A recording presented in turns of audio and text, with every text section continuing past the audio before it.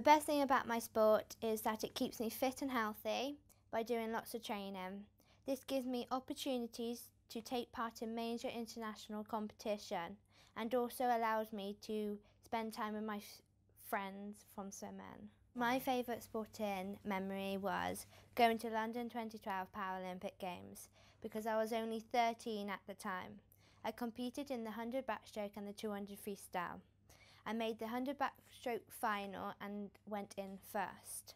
My proudest moment so far was getting a bronze medal at the World Championships in Montreal in Canada. My favourite athlete is Rebecca Avellington.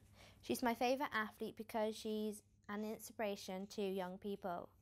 She never gives up and always tries hard at training.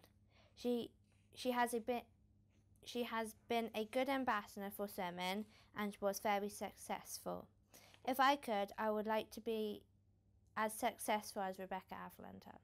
I want to be an ambassador so that I can share with young athletes my achievements, knowledge and experience so far, and helping young athletes to get involved in sport and show that it is possible to do well at a young age.